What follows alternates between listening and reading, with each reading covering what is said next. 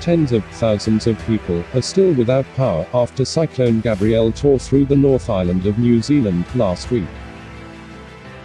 As relief and recovery efforts continue, parts of the country may see heavy rains beginning on Thursday.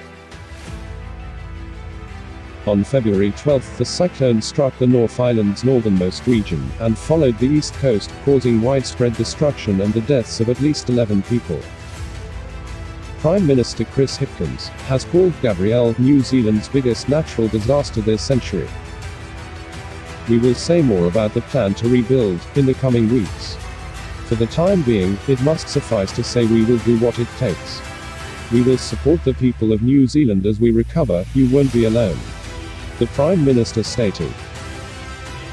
As police attempt to locate approximately 1,100 individuals who are still listed as uncontactable, severe weather returns to devastated areas like Gisborne and Hawke's Bay.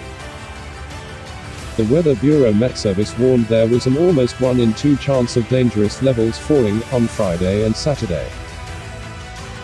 Heavy rain is expected on Thursday in the hardest hit parts of the northeast, where 13,000 people still lack power, and 1,300 are in emergency shelters. That is the news. Make sure to subscribe the channel and press the bell icon to get notification. Have a nice day.